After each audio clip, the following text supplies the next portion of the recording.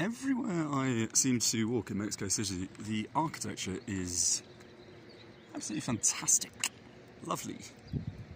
It's a privilege to be here actually during COVID when there are no cars around, there's no traffic, there's no pollution, or minimal pollution at least on weekdays.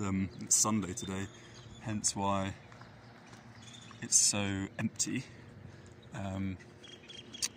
But yeah, like being able to actually have a stroll without bumping into people every second of the day, and having to breathe in smog, which is what obviously Mexico City is quite renowned for. 22 million persons, one of the most polluted polluted cities in the world.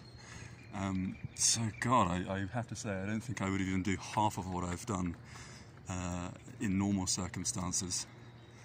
It's phenomenal. It's a bit of an artist's dream world, actually. I wouldn't go as far as to say it's on, the same playing field as Paris.